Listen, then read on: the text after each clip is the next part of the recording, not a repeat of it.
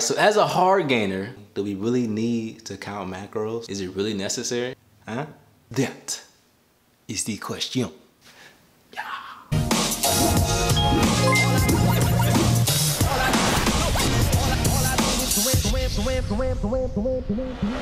What's up, guys? Welcome back to the channel.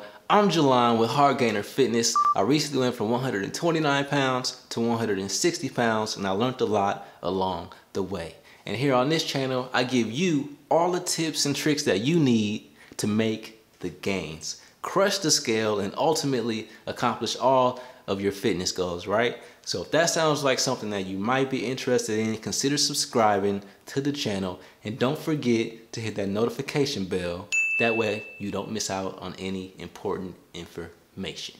And make sure you stick right until the end of this video. I'll give you a power tip and the number one way that you need to the number one thing that you need to do to make sure that you hit all of your macros, all right? So stay tuned. All right, so the answer is very simple, guys. Yes, absolutely yes. You need to count your macros. It's really important. I'll even give you a couple of reasons as to why you need to, right? Plus the power tip at the end of the video. The number one reason why we really need to count macros, even though we can eat whatever we want to eat and not have to worry about getting fat, right? Because of our high metabolism, is because we'll know exactly how much food we need to eat every day, every meal. This is really important because as hard gainers, it's already hard enough for us to eat enough food and to pack on the weight, right? So when you know exactly how much you need to eat and what you need to eat, it really helps you to put things in a perspective. Because oftentimes we'll eat and we feel like we get enough food throughout the day, but we're just not putting on the pounds, right? But then when we crunch the numbers and we take a look at what's on that plate and how much we need to eat every meal, every day, not even close, right? All right, guys, so the number two reason is because it gives us a goal, especially when you're trying to put on weight with a high metabolism and a low appetite, right? It's not an easy task. It's really difficult, actually. So we need to be able to be motivated, to have something to strive towards. Having a goal every day really helps us to stay motivated, to stay in tune, stay focused, and put on the gains. Reason number three is because you don't have to do it all the time. And let me explain what I mean. When you first start counting macros, you'll typically have about probably 2 to 3, maybe even 4 days of meals that you can alternate between. And as you eat those meals, or as you go throughout those days to eat those meals, you'll be able to actually start to eyeball what your macros are. You'll be able to know how much rice in that piece of Tupperware that you always use equals how many carbs you need. When you start by counting the macros, you build a proper foundation to actually build off of, and it serves you in the long run. So initially it can be a little bit of a hassle, you know, crunching all the numbers, getting everything together. But after a while, you actually don't have to continue to count the macros because you can just eyeball it. But you still be able to get the same benefits of, you know, having a goal and knowing how much food you need to eat, knowing what's working for you and knowing what's not working for you.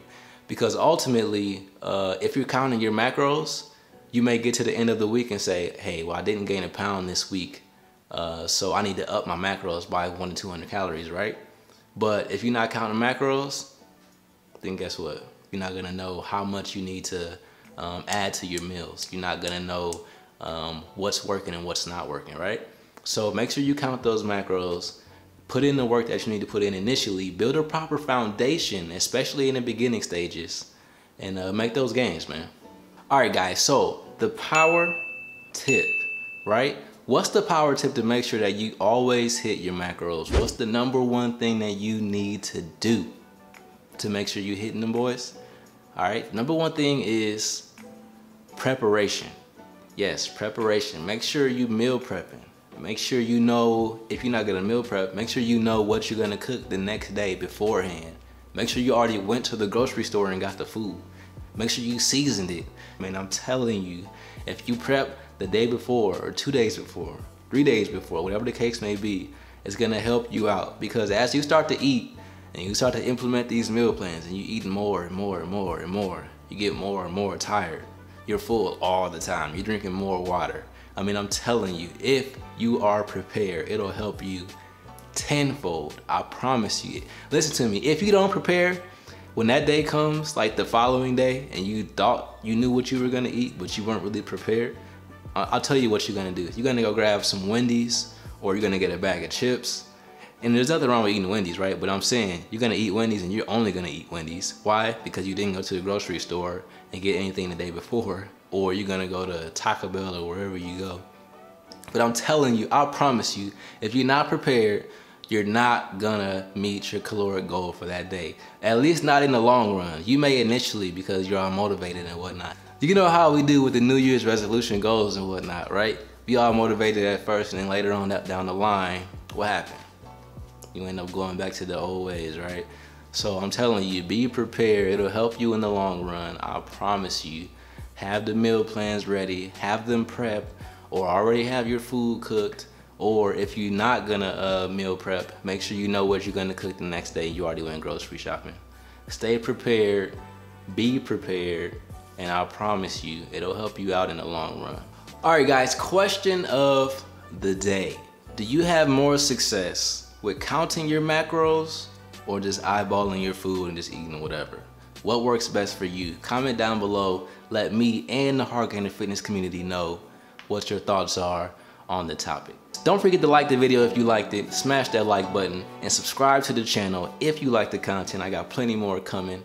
As always, I'm Jelon with Hardgainer Fitness, where we're all about helping you put on the gains, crush the scale, and ultimately your fitness goals as well. And you already know what time it is. It's game time. Let's get it.